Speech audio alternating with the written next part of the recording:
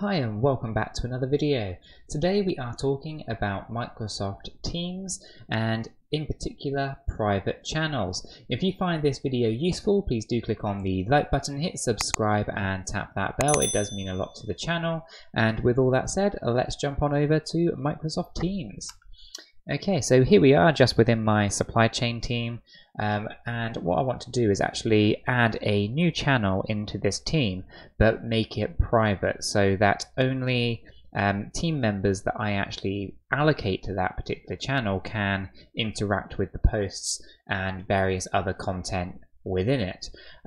This is a kind of quite a powerful function of Microsoft Teams that's really useful if you want to be handling some kind of top level management from a specific team. So if you wanted to just communicate specifically with certain levels of a team, then this is potentially the way that you might want to go about doing it. So let's just check out how we would do this. So within the team section here, I can navigate to my supply chain team and then just click on the ellipsis of that team. From here we have the standard functions, and we're going to talk about how to add the channel here. So click on add channel and then give your channel a name. So I'm going to call this P and C, and I'm not sure, no, I'm just going to call it private then. So special characters are not allowed. Private group is what I'm going to call it. Okay. Members only.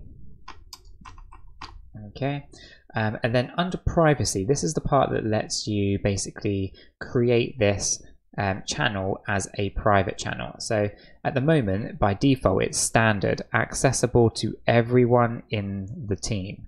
Okay, so I'm going to just, from the drop down menu here, see that we have the option for private. So I'm going to click private.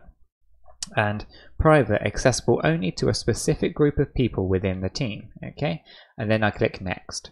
Now this adds the private group channel to this specific section here, and obviously then you're presented with a new pop-up window. This pop-up window here is basically telling you to add members to the private group channel. This is a private channel, so only people you add here will see it.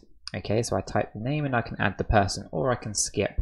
So I'm going to click skip for now, and then we can see over here on the left hand side the private group that was just created, and you can see that it's private because it has a little padlock on it. Now if for any reason you have forgotten to add someone to the group, or you need to add someone to the group after it's been created, all you have to do is actually navigate over to the ellipsis. From here you can see you have a lot more options than you would from the regular ellipsis. Okay, so this is the regular ellipsis that you have from a standard channel, and this is the ellipsis that you have from a private channel. So here you actually have the ability to add members, so I can click there and it gets me back to this section again for adding team members into this particular private group. And as I said before, this is a really great functionality of Microsoft Teams that basically now lets you create subgroup channels depending on a hierarchy system potentially. So for me personally, this is how I would use private channels to speak differently to potential management of a team than the entire team itself, and certain things that you don't want to be publicly out there for the entire team to see, you want it to be limited to a specific subset of members of the team.